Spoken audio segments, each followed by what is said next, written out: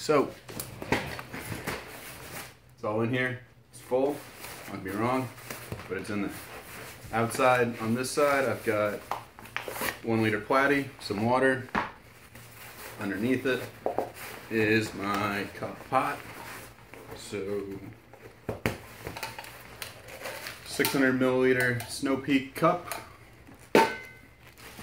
This is all my Diddy stuff, so it's like a toothbrush, my stove's in here, headlamp, Bic lighter, earplugs, all that kind of stuff.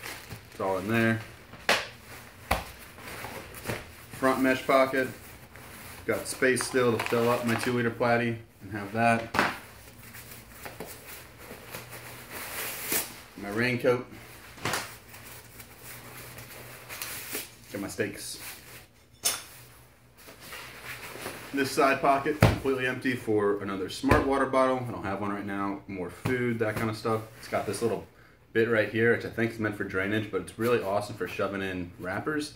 Kind of like the bottom pocket of the Ponte pack. Headphones usually go in here, and then whatever I'm feeling goes in there.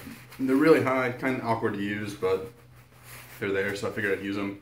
And then I'm probably going to take off the sternum strap. But as you can see, that's everything on the outside. This pack is totally full, no two ways about it. It's kind of barreled out at the moment with that, but everything I want is in here. So,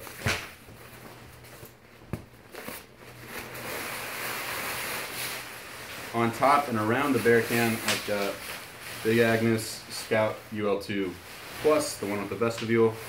Just have a dry spot to either cook or put out gear. Big bear can, the big one.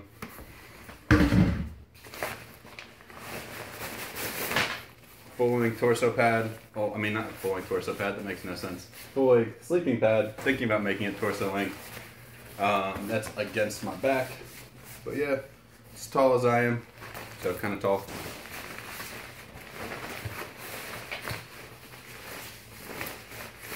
That's my Xped pack pump liner thing, but in there, electronics, both my wires, charging block, big 10,000 milliamp battery bank for what I use my phone for. That's more than enough.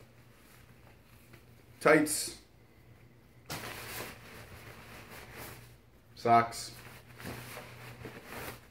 underwear, Powder Fratty down jacket, extra large, because I'm extra large.